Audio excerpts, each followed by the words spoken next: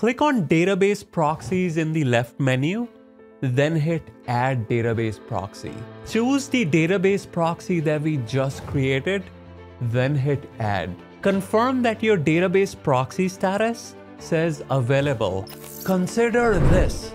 You have an AWS Lambda function and you want to connect it to Amazon RDS Proxy using IAM Authentication. Can you do this using the Lambda console? Let's find out. Let's start by navigating to the RDS service, then click on Create Database and choose Standard Create for MySQL. For template, I'm going to choose free tier, then give my DB instance a name.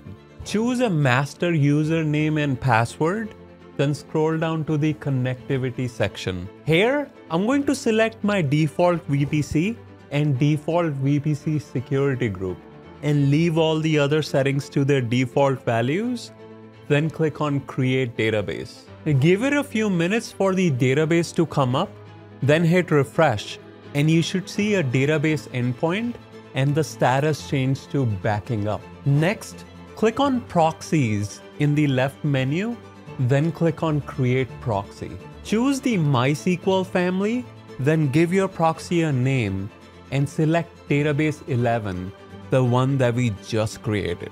I'm going to leave the maximum pull connections to 100%, then scroll down to the authentication section. Here, let's create an IAM role so that the RDS service can access the secrets manager.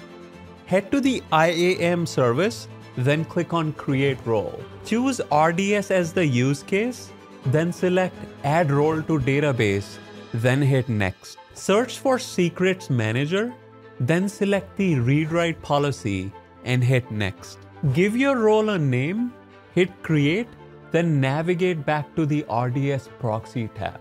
Hit Refresh, choose the IAM role that we just created, then click on Create a New Secret. Select Credentials for RDS database, then enter admin user and password. Choose Database 11, then hit Next and give your secret a name. Hit Next, then hit Store and navigate back to the RDS Proxy window. Click on Refresh, then select the secret that we just created. Choose Required for IAM Authentication, then select Require TLS. Make sure your default VPC subnets and security groups are selected, then hit Create Proxy. Give it a few minutes for your RDS proxy to come up, then go inside it and confirm that the status says available.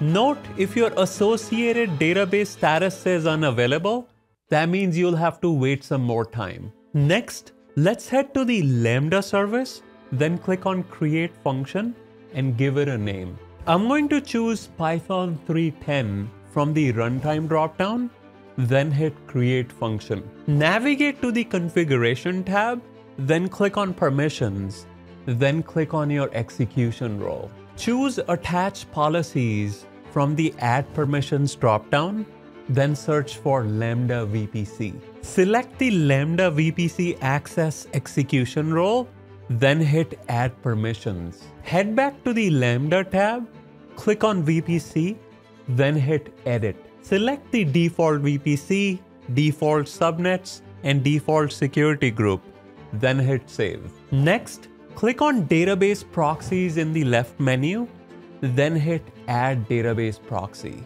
Choose the database proxy that we just created, then hit Add.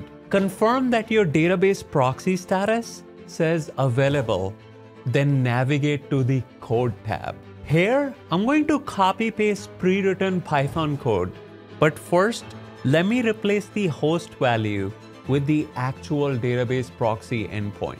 The code starts by importing MySQL connector, Boto3, and OS modules. Inside the Lambda handler, on line 11, I'm initializing the RDS client.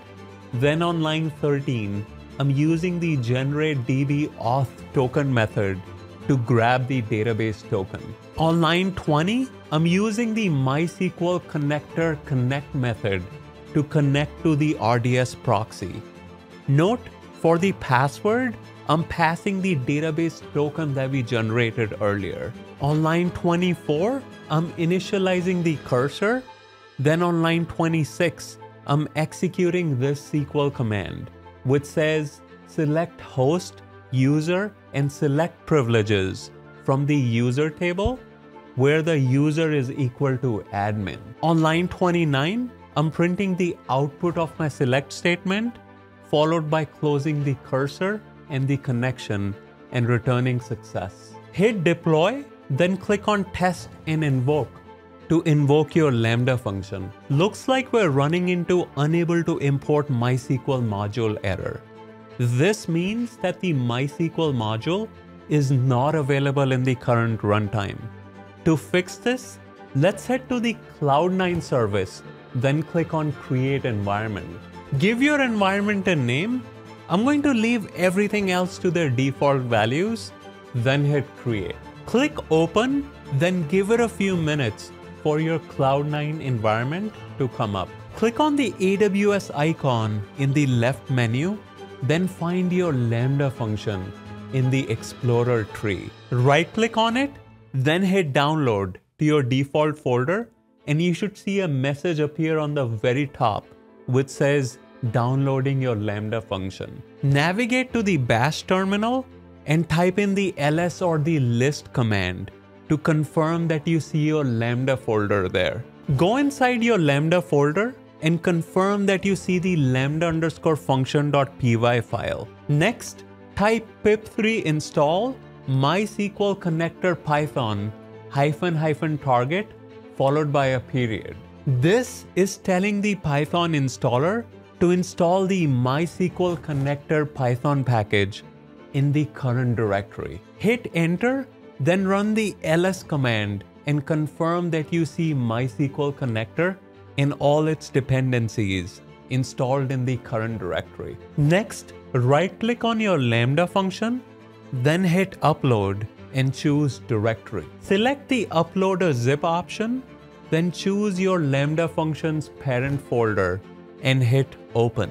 Click on yes, give it some time, and you should see a message at the very top which says uploaded your Lambda function. Now, let's head back to our Lambda tab and click on refresh, then navigate to the test tab. Click on test to execute your Lambda function, then expand the details section. Looks like our Lambda function timed out after 3 seconds. To fix this, let's head to the configuration tab, then click on general configuration. Hit edit, increase the timeout to 30 seconds, then click on save. Let's head back to the test tab and click on test again to re-execute our Lambda function. Expand the details section and confirm that you see the output of your select query in the execution logs without any errors. There you have it. But before you go, here's a question for you. Why did the database server go to a yoga class?